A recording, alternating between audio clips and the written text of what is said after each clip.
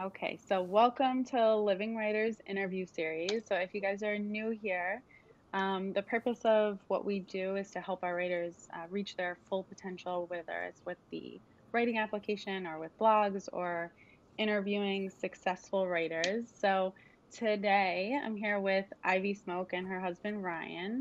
So Ivy is an international best-selling author and Amazon top 25, is that correct? Yeah, we're actually Amazon top 5 now. Our That's last release hit amazing. number 4. That's so amazing. So yeah, I actually had a chance to check out one of the first books of the Hunted series, and I really like your writing style.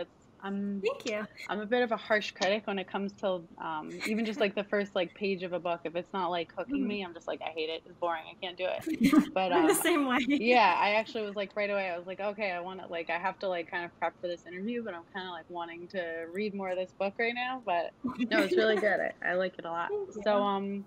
how did you get started with writing? Was it like always a hobby or a passion, or did you just have like this one idea that you had to get out there? So I always liked reading. I was the nerd that read instead of like went outside and played. Well, I did that too, but I was more so reading like all summer long. But Ryan actually encouraged me. Were you my fiance then? Maybe we were just dating. Well, so back in college, you wrote a book. Okay, yeah. I wrote one book in college. It wasn't very It good. wasn't very good. And then we decided to write a fantasy novel. It was like part of like a competition between us and your mom. I think was the original thing that we started. But I didn't like writing fantasy, and Really? I released that book under a pen name, and it did not do well. So then I gave up writing for several years, Oh, and then wow. you encouraged me to go No, back at it. I think it was like the very next year you started writing the romance novels. Was it? Yeah, you read 50 Shades of Grey for Christmas that yeah. year. I don't even know my own story, so. Funny. Well, you have them for that. That's right. So we moved in with my mom, and you were hiding upstairs Oh, yeah. writing. Yeah. Yeah, that's a true story. Yeah, I did write Temptation at his mom's house, which is super awkward. Oh my gosh. So it was like an escape. Okay. Yep. Okay. So did you have any like formal education with like writing or anything like that, or you were just like, I'm just gonna start No, doing I this was a and see how it marketing goes? major, so I do like the marketing Okay. side of the business too. Yeah, I was definitely But gonna ask you about that also. Interesting. So like when you started writing the book, did you do any research on how to write, or did you just start it at all? Like any plot methods or anything no, like so at that? that point I already written 2 books that like they weren't the genre that made me happy, and then Mm. I found 50 Shades of Grey, and I was like, yeah, I wanna try this, and Yeah. you thought I could do it too, and that just fit so much better. And I kind of only started reading more romances recently because I liked the idea that I hadn't read a normal romance, and I'm always breaking the rules. Uh, my fans are kind of always mad at me. They're like, "You can't end a book this way." I'm like, "Yes, I can." That's funny. Yeah, that's almost good that you didn't really have too much contamination from other writers, and it's more just like Yeah, letting the process go. yeah, Okay. and I do love thrillers and stuff, so I always have like Okay, yeah. suspenseful elements in my books too. Right. Yeah, to me that's the best. That's like Gillian Flynn type of stuff. That's what I like Gone Yeah. Girl. Okay. So what was like the breakthrough piece? What was the first book that you got traction with? Oh, that's a good question. So the Hunted series, which starts with Temptation, Mm-hmm. always did pretty well, even without advertising, which was really exciting because my fantasy Awesome. novel, on the other hand, was just a total flop. Yeah, it did not do well. Yeah, and it kind of just grew organically on its own. But we actually both started doing it full time last year. Mm-hmm. So I would probably say the Empire High series is what really launched us Yeah, that was the first one where the first book in the series did really well right from away. release day. Yes, and then like book 2 and 3 did even better. And we're working on book 4 now. I'm coming out with that in May. So I think that, fingers crossed, we'll get to number 1 in the store. I don't Yeah, know. You that's never know. amazing. So, from a marketing standpoint, do you have any idea how it even took off organically? Was it just like any SEO on that, or people just Ooh, word of mouth maybe? I I do think, especially because last year with the start of the pandemic and everything, I think more people were reading, Mm-hmm. and I don't know exactly how it happened, but I've always like targeted E.L. James in my Facebook ads, so like I try to reach her readers, and we showed up on her also bots. So like my author name is like 4th on her list of like, buy these books by these authors, they're like her. And I think that really, really helped. And I wish I knew exactly how that happened, but I think it's because I was advertising to her fans. So I think I've heard so many readers say, oh, I found you because you were on 50 Shades of Grey's also bots. And I was like, that's awesome. Yeah.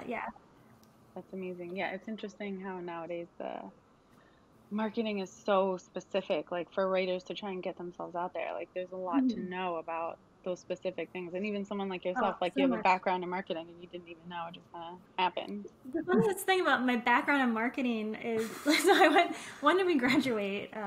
2011? Yeah. I only had one course in online marketing. So all my marketing stuff is for like traditional brick and mortar stores. So I really did not learn much, but I love webinars and I learned nothing, but I love watching webinars and everything. So we pretty much taught ourselves how to market this. Okay. Yeah, it helped having our toy company before this. We kind of learned a little bit about online marketing and everything. Yeah, so when I wasn't writing, we also have a toy company that sells accessories for Lego minifigures. So we're all over the place. That's crazy. That's awesome though. Okay. So then what does your writing process look like? I guess it's not too structured, but it seems like you have how many books do you have out? Do you know? 26. Wow. Yeah, like 25 or 26. Yeah. And then you have a couple more that you haven't released yet that are done. Yeah. I think I have 28 written. Yeah. Wow. So do you have like a formula for how you write this stuff by now, or is it still just as you go? I wish I had better tips, but I actually don't outline anything. I just like to go into the story kind of blind. I usually know where it ends, especially because I've written a couple of psychological thrillers and I know what the twist is. But for the romances, I always just say I let the characters guide the story. So if I plan out too much, I feel like it comes off a little inauthentic. And I'm trying to like force them down a road that they wouldn't necessarily go in. So I always just try to say like, well, what would they do now? And I try to do like funny chapters balanced out with the more emotional sad chapters. I love to make people cry. It's like I'm secretly evil.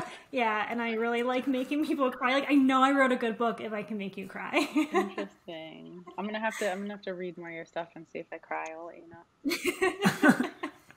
know. So where do you get your ideas from then with all these 28 books? Is it just like come to you, or like some people say they like have a dream and they have this idea? Yeah, so in the Hunted series, I had these core set of characters, and you were just like, what's a fantasy of yours? And I was like, I don't know. And you're like, just pick something. I was like, okay, professor-student romance novel. Oh, okay. But then everything's kind of like stemmed off of that because all my books are related. So like the Empire High series is about like those characters in high school.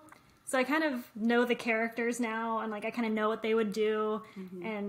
But I'm always watching shows. And Yeah, I think a lot of your inspiration comes from all the TV shows that you've watched. That's right. It sounds like a Gossip Girl type of thing. Yeah, I was going to say, definitely Gossip Girl. I just binge watched Gossip Girl, and I was like, I have to write a high school story. I want to do this. Okay, definitely. I haven't seen how it ends, though, so don't tell me who Gossip Girl is.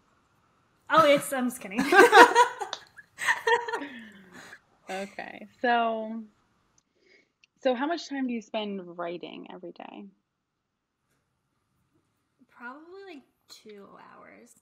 Yeah, you get angry if you have to write more than 2 hours a day. Yeah, it takes me about 2 hours to write a chapter, and then you edit my book, so he'll read the chapter, send it back to me, and I'll edit it, and then I do a bunch of marketing.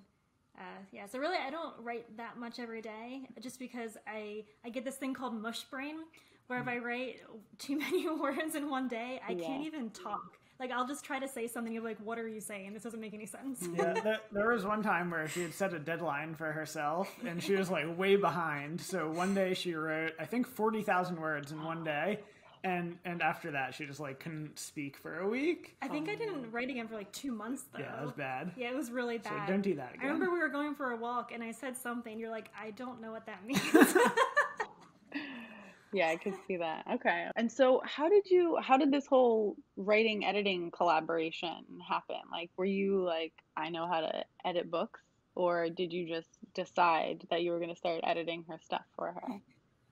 So I've always like edited things for people. Like back in college, I edited one of her papers, and I marked it up so bad that she like cried and didn't want to talk to me for a week. You know, we were friends in college, and I had this paper due, and I was like, "Could you read this for me real quick? I just want to make sure it doesn't have any errors." Like spelling It had a errors. lot of errors. No, it did not. Like I meant like actual errors, and he was like, "No, you should like reword this," and it was just completely inked up, and I was like, "What is wrong with you? I'm not your friend anymore."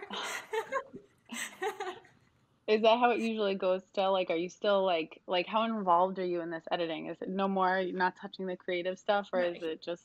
Yeah, he knows what not to do because I'll freak out. I don't like to edit stuff. If you have like a lot of corrections, I'm like, no. Yeah. Usually the only time I edit something is if like I have to read a line like 2 or 3 times to figure out what the heck she's talking about, and then I'll highlight it. Mm-hmm. But other than that, I figure, you know, your fans like your books, obviously, so just let it go. Yeah, that works. So how long does it take to write a whole book for you? That's like 2 hours. Usually between 2 and 3 months, depending on how focused I am. Okay. That's not bad. I mean, usually a lot of times it takes people like years to write a book, so that's amazing. He's also an author, and it takes him years to write a book. Well, I just get distracted. Yeah, totally opposite approach to me. I'm just like, just write it, it's done. You're like, no, I need to edit this 10 times. Mm-hmm. Yeah, like what's your... That's the thing. I've written I started as a nutritionist, and then I was writing a book for weight loss. Mm-hmm. And I found myself, it was just like the perfectionist thing was my challenge, like how you're saying. Like for you, is it, what's the challenge? Is there any, or are you just like throwing them out there and that's it? In my life, outside of writing, I am a perfectionist. Like I need everything to be a certain way, but for some reason with writing, I'm not. What do you think my biggest challenge is? I don't know. I will say when I just first started writing and we didn't have a huge fan base, it felt a little bit easier, and now I feel like there's expectations and it makes me nervous. Like I feel like I know they're going to like it, but I do kind of freak out more on release days than I did before. Yeah, well, one of the biggest challenges I think is when you're Made of Steel, it was like kind of a darker book, and you like got a little caught up in the characters, and you weren't very happy. Oh yeah, I do like like I said, I let the characters guide the story, but I kind of become them, and I feel like I was like depressed for a year when I was writing that series. Like he told me to stop writing it because we were planning our wedding, and he was like, you can't do this right now. So yeah, I kind of take on their emotions, and that's not always a good thing. Wow. Like method writing as opposed to method acting. Yeah, so I try not to write as many dark things now. You still make yourself cry like 5 times a week, though? I was just crying the other day. Yeah, he'll look over at me at my keyboard and be like, "What are you writing?" Oh my god, that's funny.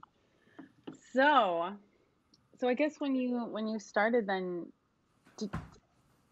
did you have like an intention that like I'm gonna be a successful writer? Because you said it was just this competition with his mom, you said? Yeah, so I am super competitive, and I always want everything to be the best it possibly can be. And I will say, I think I have won that competition. Because I won the fantasy novel competition? I actually republished the book under my name, and it did pretty well now that like I have the thing. Yeah. But you know, I want to be like the next J.K. Rowling. Like I want to be better. Yeah. We have a vision board, and it says like we want to get a movie deal. We want to buy a castle mansion. And that's so interesting. I know someone that has a castle mansion. Yeah, you do? We need pictures immediately. And can we move in? The last one was to sell 100 million copies. Okay, yeah, we've only sold 1 million copies, 2 million? Yeah, only 1 million. That's fine. Yeah. No big deal. Yeah, it's not, hopefully it doesn't take us 100 more years to do that. Yeah. Well, that wouldn't be so bad. Yeah. Yes. Okay. No, that's awesome. So were you like, I guess you weren't that, with this like drive that you have for this, you weren't that aggressive though in the beginning with the marketing? It was just kind of like, oh, wait a second, this happened. In the beginning, I was balancing, I was also the CMO of our other company. So I had to balance marketing for the toys with writing, and I didn't have enough time to focus on marketing for the books.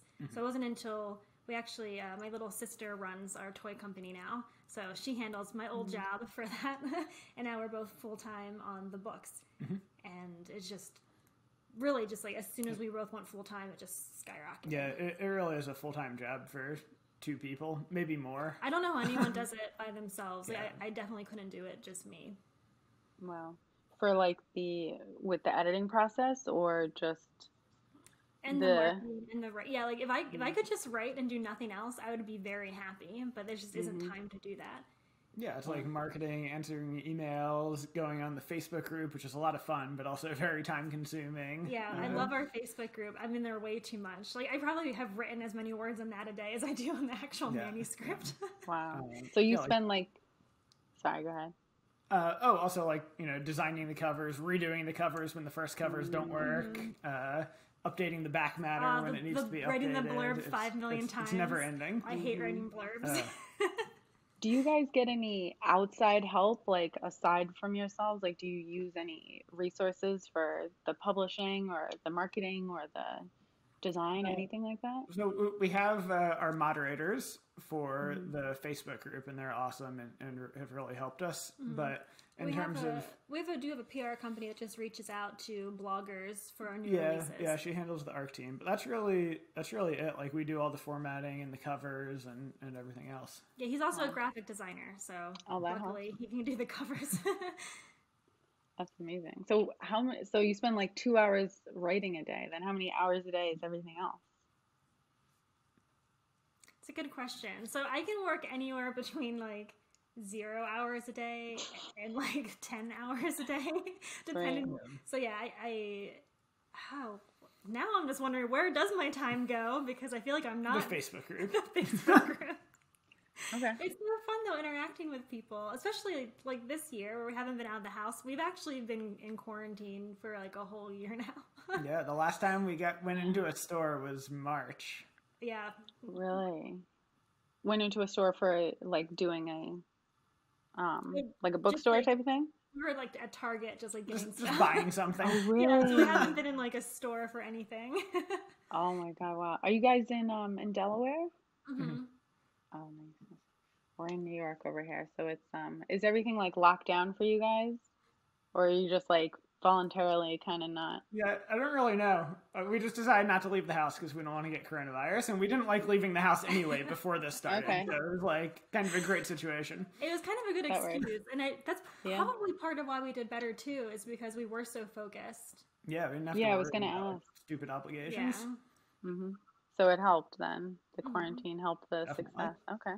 Yeah, I mean, we noticed a lot more writers on board since the quarantine. So I definitely understand that. Is there anything that you know now with like the writing process or the marketing or anything like that that you wish that you had known right from the beginning? So many things. Everything, basically. Anything specific? Oh, I'm looking at you for help with this one. We basically knew nothing, so it is like a really hard question. Yeah, I mean, there's like the obvious advice, like make sure that your cover like matches the genre, of course. Like, it's actually been crazy how much of a difference it's made when we've redone our covers, when they've like kind of gotten off trend a little bit. That's interesting. Like we'll go from like, we just did it and we went from like 500 in the store, and now with the same amount of marketing, that same book is at like 250 in the store. Wow. So that's just like the covers make a big difference. Yeah, I'm always really passionate about the covers I choose, so it's always hard for me to switch, but I do think sometimes we go off trend and then we have to reel ourselves back in. Yeah. Oh, here's a theory that I have. I think that the blurbs are more likely to make someone not read your book than it is to make someone read your book. So like when you're writing a blurb, just make sure that you don't give anyone a reason to like not read it. Mm-hmm. Yeah, it's like almost like you're looking for validation that you will like it instead of, does that make sense? Yeah. Would that mean like trying not to be too specific when you're writing a blurb? I think like just make it like pretty really vague short. and just like if it's like a romance novel, right? Just make it clear that it's a romance novel, but don't necessarily mention like something about the characters that might turn someone off.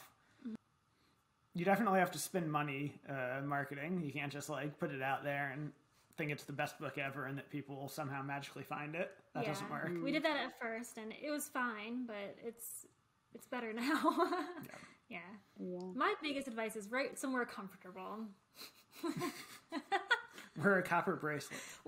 Actually, that's it. Wear a copper bracelet because it will save your wrists from carpal tunnel. Yeah, Really does it in our wrists, and this basically saved me. Mm-hmm. Yeah, I couldn't write for a couple months, and then I got this bracelet, and now I haven't needed to stop at all. Yep. Yeah. That's pretty good advice. I like it. You guys are full of good advice. I love it. Yeah.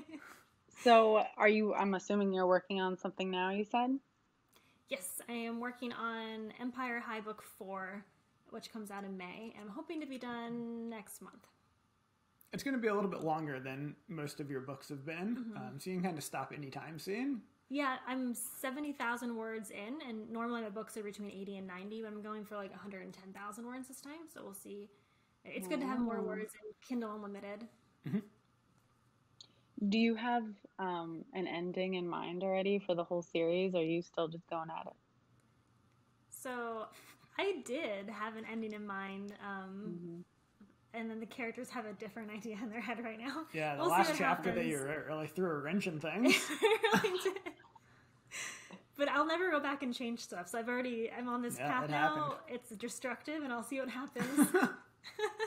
Have you been like that for the entire time? Like if you're on the path, like you're not changing it? Yeah. That's good.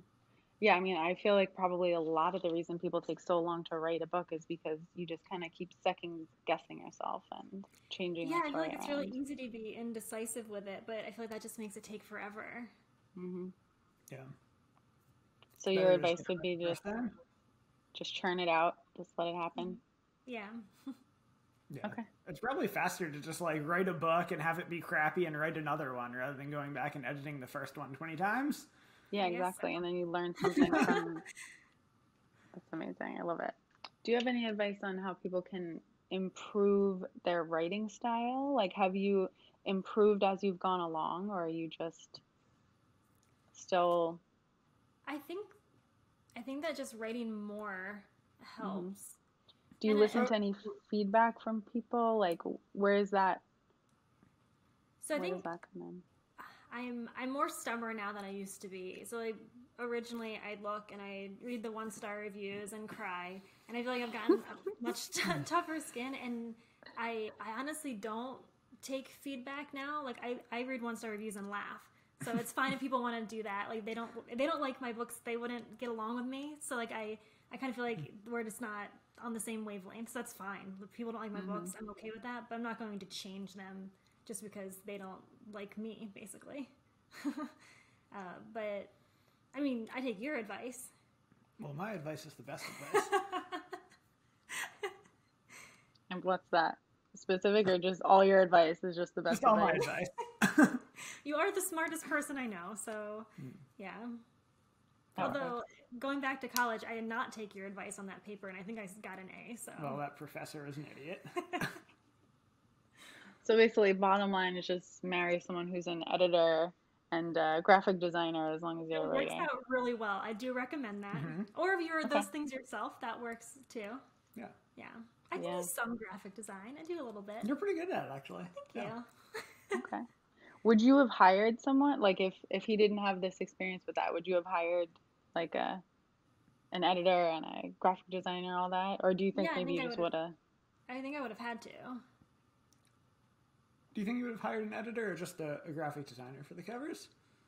I don't really do that much editing, you know. Right. So I think, so I also have like an ARC team who will shoot me back if they find like an error or like a typo or something. So it's possible I could have created like a more focused one that would help me after a first draft.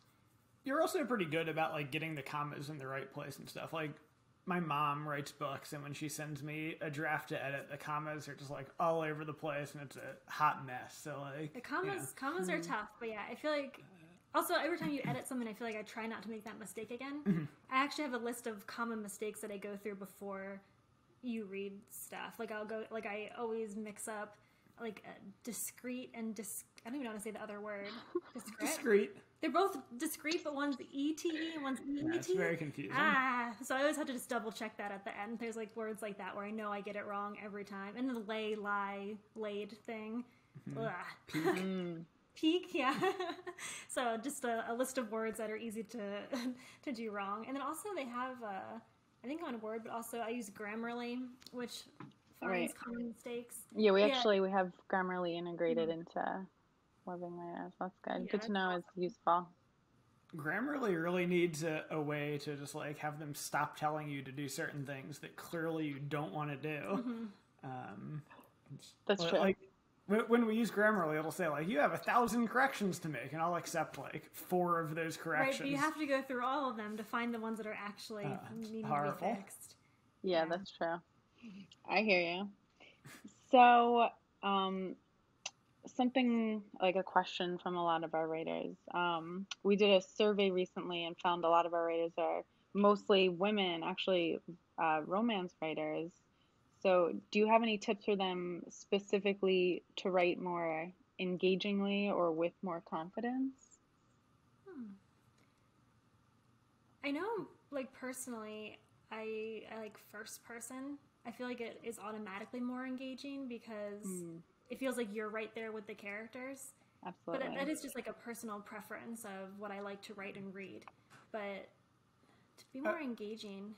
I think I would say like just don't be afraid to like make your characters like flawed and have issues and like be kind of have like your own reactions. Yeah, I think that's really important. So like I cry when I'm writing, and I hope that people reading it cry at the same scenes that I do. Like if you put like everything you have into it, and like I guess if you're vulnerable when you're writing, I think you'll be more relatable. Like that's why I say like if you don't like my books, you wouldn't like me as a person, so I'm not offended by that. Like you should feel that in your book. Like if you put yourself out there enough where you're like, oh, that person hated my main character. Okay, well they wouldn't like me either, so that's fine.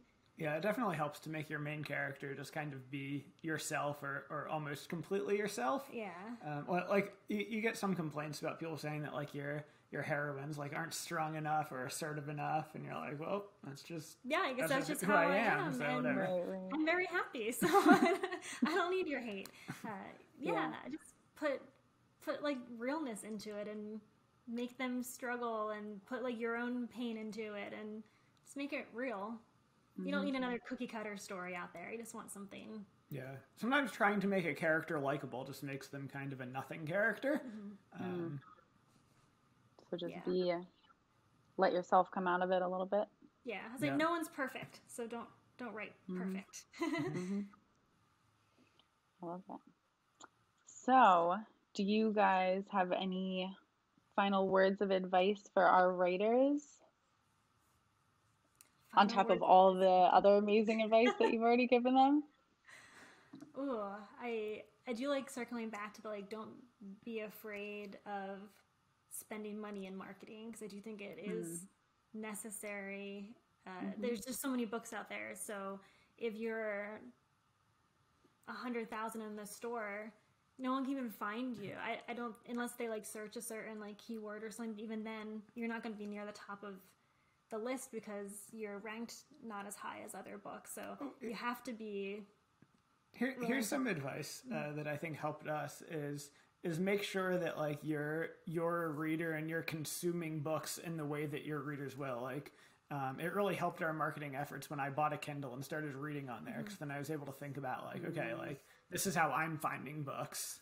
So like how can I get our book in these placements? Yeah, we had switched over to Kindle Unlimited last year, and we didn't have Kindle Unlimited personally. So then we both got it, and like now we're voracious readers too on Kindle.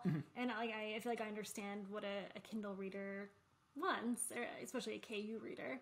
And we have like switched up our marketing to kind of foster like what we learned from being a consumer first. Consumer first. I like it. So, and you guys did this all on your own, right? You didn't have a publishing house. It was just self-publishing? Nope, just self-publishing. We got an agent last year, so we have sold a couple of our foreign rights and have done a couple audiobook deals. yeah, I feel like I don't know if we'll ever have a traditional publishing deal. I feel like we like what we're doing and how we're doing it. Yeah, it's hard with traditional publishers because they have so many books that, like, yeah, maybe they'll market your book hard for like a month, but unless it's like a mega hit like Harry Potter or something, like those marketing dollars are going to go to a different book after a month. Yeah. Whereas like we've been advertising the same book for 5 years and it's still at the top of the charts. I think it's in the 50s today. Yeah, and also another advice that we have, and not everyone will find success this way or want to do it, but I love writing in series, and I think people get like addicted to your characters and want more and more, and like all of my books are connected even if they're separate series. Like there's crossover characters everywhere, and a traditional publisher wouldn't touch that with a 10-foot pole. They're like, no, you can't have crossover characters. But for us, I feel like it really helps. It's like marketing that you don't have to spend money on, because if someone falls in love with your character, they'll want to read about them, even if they're a side character in a separate story. And it really just puts like more boost behind every dollar you spend on advertising. Yeah, like your books are like a whole world now and have like the same places and characters and things. So it's really fun for readers when they get to see a reference to like a character from another book that but they I will love. say, if you do that, you should definitely write down a couple things about it, like that happen in each book, so that you can go back and be like, okay, are his eyes blue or are they brown? And like I've had to go back and search for those things because I actually outline my books after I write them now. Like after each chapter I write a brief outline just so I can go back and find something if I need to find it.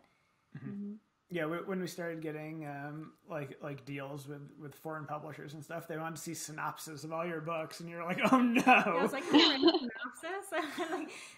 So I do not like writing those. Yeah. I actually don't like those even more than the blurbs. I hate writing synopses. Now you keep your little outlines, and so for the synopsis, you just like compile your outline and send it off. Still don't like it. It's like a long, detailed blurb. Yeah. All right, and you hate the blurbs. I will mention. Side note, on LivingWriter, there's the ability to write in all those characteristics of each character, awesome. So you can like really keep track of that. So you might wanna check that out at some point. I think I need to do that. One thing that I did recently is I actually started drawing all of her main characters, so that helped me visualize them. We'll be sharing those on the Facebook group soon. I think. That's the weird stuff we do when we're not writing or editing. Really, I was just procrastinating writing my next novel, so I was like, I'm going to draw all your characters. I was like, okay. Yeah. Perfect excuse not to write. Interesting. Well, if you do decide to put the story elements, like the characters, into LivingWriter, you can take a picture of those little drawings that you have and upload it as each character. Okay. So when are we keeping an eye out for your next book? When is that expected? So I don't have the exact date. I think like May 15th-ish. Yeah. Something like that. I know it's going to be a Thursday. Yeah, a Thursday near May 15th. Yeah. I want to say it's like the 19th. Does that sound right? Maybe. It's somewhere mid-May. But yeah, we'll probably be doing like a cover reveal and all that fun stuff. Yeah, we'll have the hardback up soon for pre-order, I think. Amazing. Well, congratulations to both of you guys. You've had, it seems like, a lot of success in even like a short amount of time, and I'm positive that it's going to keep going. I really like your writing style. It's amazing. So thank you guys. Thank you for joining us. Our writers absolutely love hearing advice, and what better advice from people who are doing it successfully. Thank you for having us. Yeah, thanks for having us. This was a lot of fun. This was really fun. Absolutely. Good. I'm glad. Well, thanks again, you guys. We'll keep an eye out for that next book. It's another Empire High 4, you said? Empire High book 4. I haven't announced the name yet, so just book 4. All right. We'll keep an eye out for it.